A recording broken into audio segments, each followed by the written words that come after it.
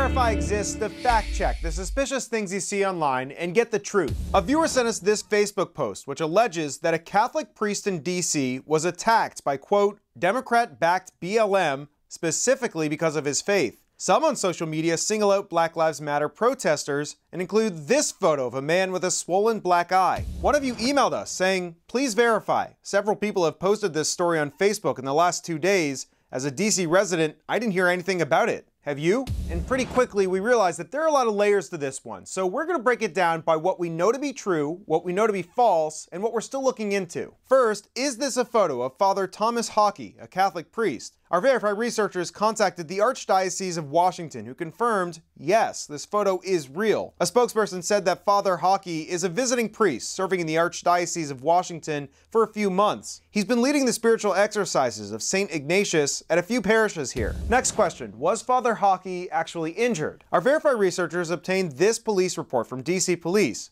which says yes, Father Haake had a swollen right eye and was transported to a hospital. But was Father Haake assaulted? And here's where we have to leave this claim in the still questioning column. According to a statement from St. Peter's Church on Capitol Hill, they say Father Haake was assaulted, but that's not confirmed by the police report, which says that Father Haake was walking at around 6:15 in the morning when he fell to the ground and hit his face on the sidewalk. According to the police report, Father Haake said he woke up and his wallet and phone were missing, and told officers that he didn't know how he got his injuries. Which means that the allegations that he was assaulted by protesters or that this was religiously motivated is just not something we could answer at this point.